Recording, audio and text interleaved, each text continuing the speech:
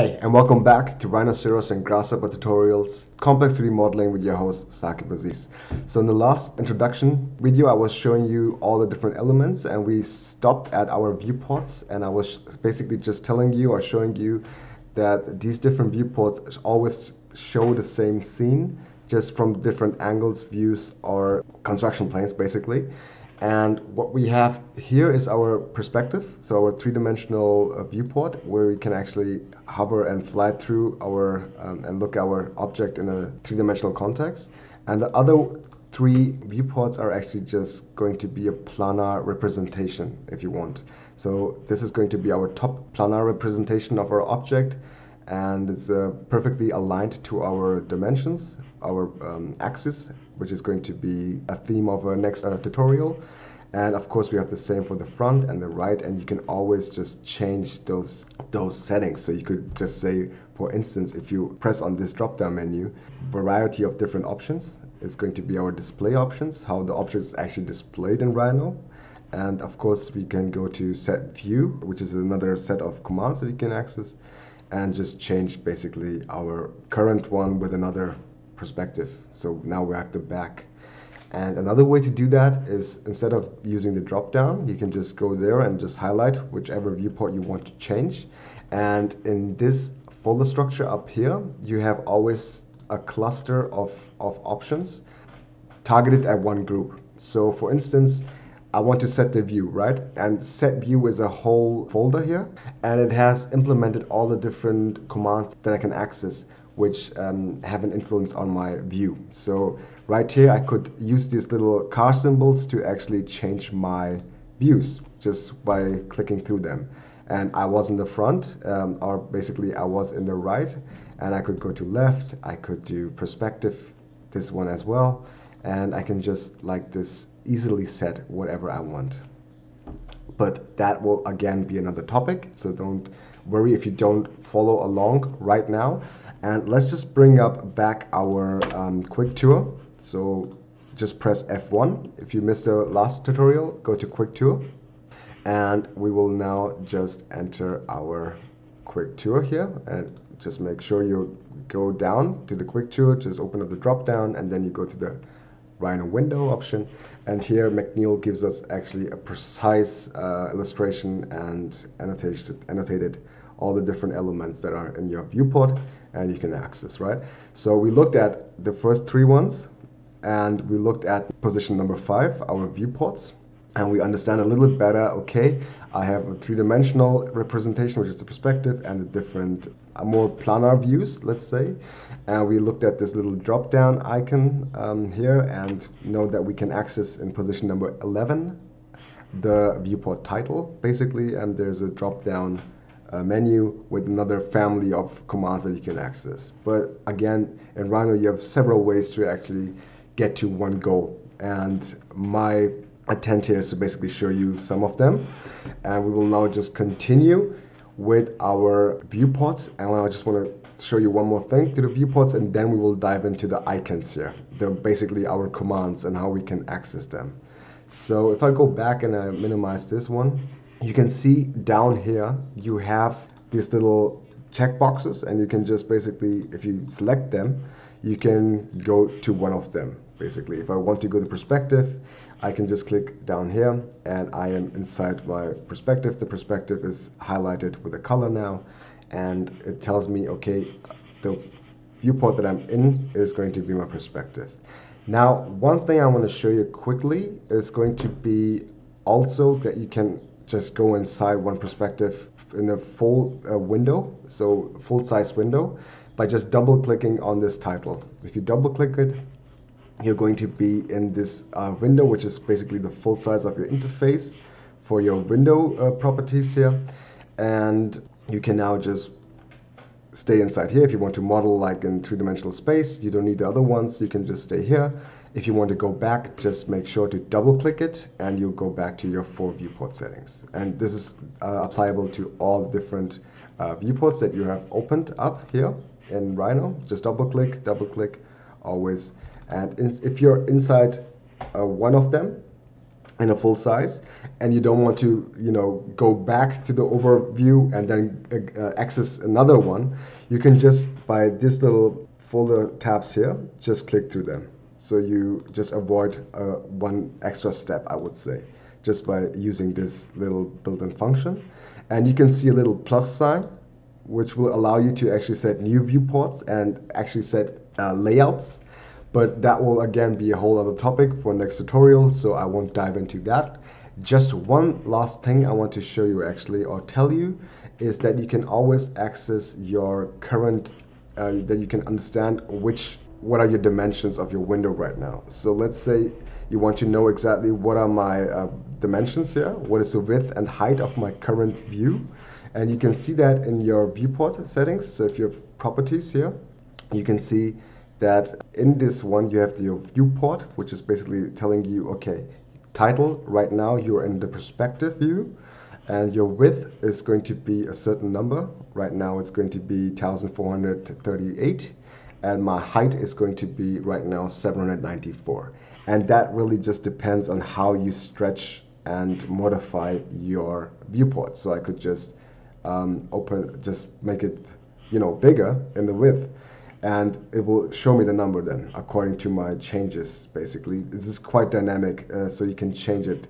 But like I said, it's going to be a topic of its own, so don't get worried. We will toggle that on its own. And what I did here, I just used in standards this icon, which just allows you to, with the right mouse button, go to the default viewport settings and just basically zooms to that object for all of the 4 viewports, which is sometimes very handy. Okay, so let's continue on. Now we go back to our quick tour here, and now we want to look at basically our little icons up here. So the first thing I want to show you is going to be number 4, position number 4. And this is basically our toolbar, our main quick toolbar, let's say. And it contains graphical icons for initiating commands. Okay, that is a little bit abstract, I agree, but what does that mean? Now, for instance, if I take this box and I delete it, and I go back to my little icon here with the few viewports and click with my right mouse button, I should access back the default settings, the default view.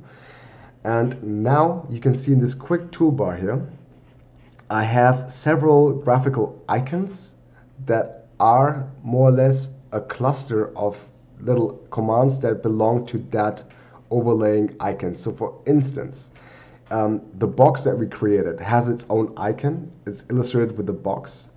And if I press on it, it's going to be a simple box command, right?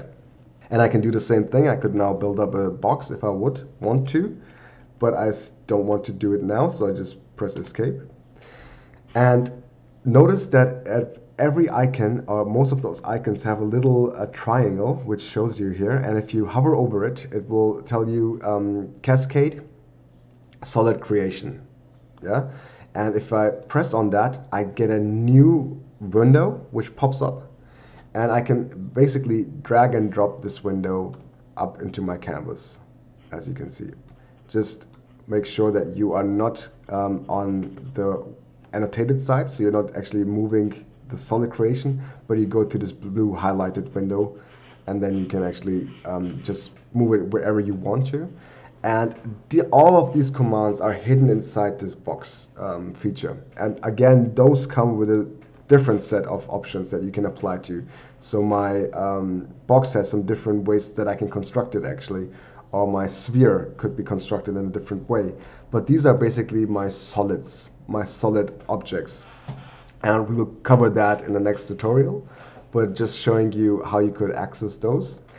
And in Rhino, you have actually 4 main methods to actually access that. We have already seen 2. So number 1 was just by typing in the command. If you know it, just that is the fastest way, and you can again make it more efficient using shortcuts, which again will be a topic.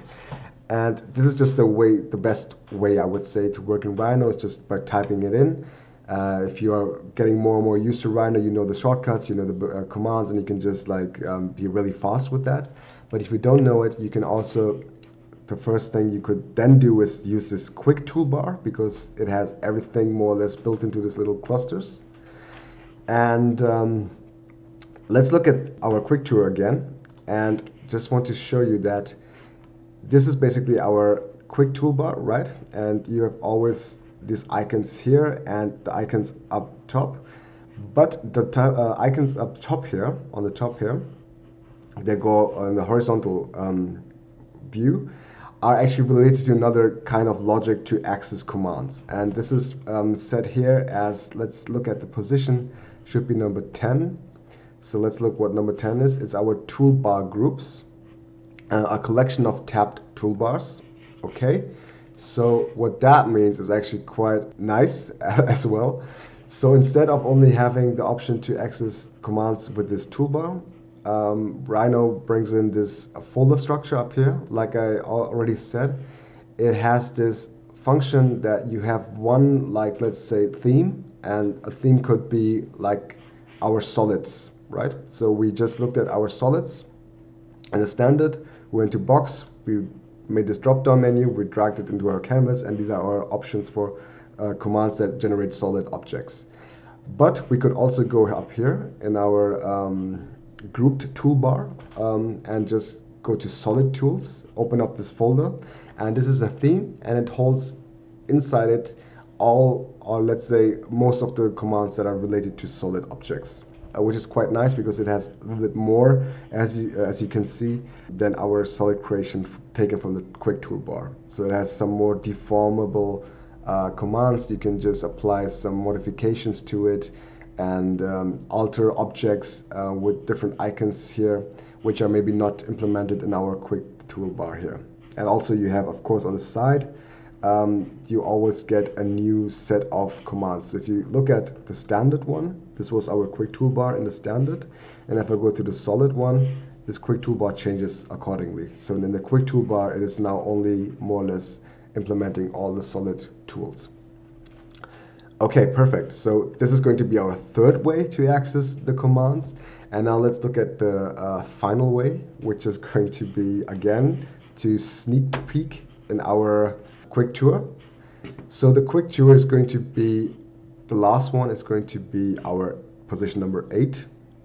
And this is basically the menu, the main menu that Grasshopper has.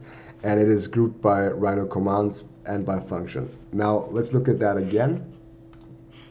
So I just showed you our folder structure up here, which is the grouped cluster, let's say. And there's this little icon here, as you might see, is the options icon. And if you click on it, you get a new window with new features, and you can just extend your folder structure. But I just wanted to show it to you, and you can just go to properties and then just change some features to it. You can also add and remove objects from a folder, so that's quite handy. But like I said, that's another topic, because it's going to maybe go too far in depth.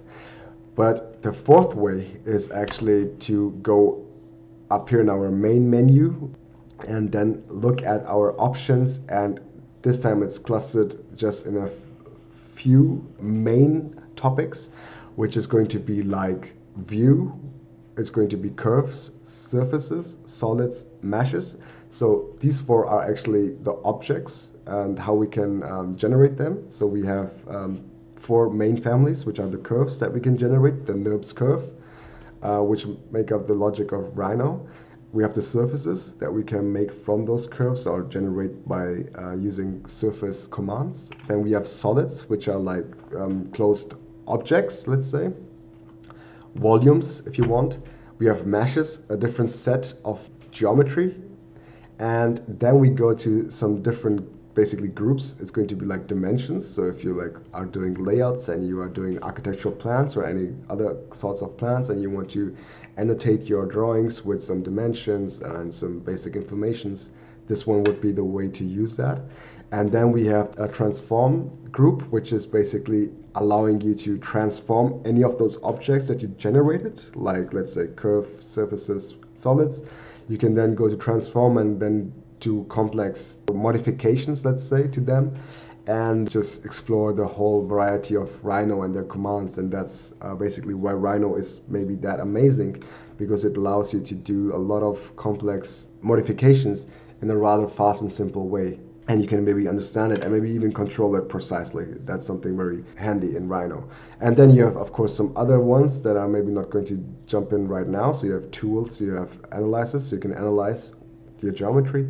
But the next two ones are quite interesting. It's basically render options, and I will maybe make a whole series of how you can make renderings with Rhino, which is quite brilliant. In Rhino 6, I have to say, it's getting really has made a big jump. And then you have panels. So let's assume that you don't have this set here. So if I would just take this away and I just delete it, maybe this is something that is happening to you right now and you're just wondering, how can I bring this menu points up that he was showing me? You can do that by using these panels here. And right now you can see that because I've deleted it, my windows, my viewports just adjusted accordingly because I have more space. And so this is something you could understand, that you can just, make your window bigger by this way. And if you want to bring it back, you just go to panels and just activate all the things that you want. For now, let's say I want to bring back my layers. So I want to know, okay, what am I working with? And as a default, it might contain some other options that you also set. And now it's just a floating window, right? And that's maybe not what you want. So you can just go to the side. And at some point, this should happen, that as soon as you go to a certain level, it will highlight a region in a specific color, in this case, some bluish color. And if you let go, it will just auto snap to that position. So it will allow you to just auto snap to that. And now it's not floating anymore, which is also handy. But if you prefer the floating method, just go for that one. Okay, I'm gonna end it now, and then I'm gonna make one last one. It's gonna be part 3, and then I'm just gonna show you all the different features. But already by now you should have a much better understanding of this interface and maybe lose a little bit of the fear of what is actually going on, and me feel a little bit more confident to be in this environment. And hopefully just watch on the videos. And if you like this video, please make sure to subscribe to my channel, because more content is coming up for you. And I hope you enjoyed it, and see you in the next one. Bye bye.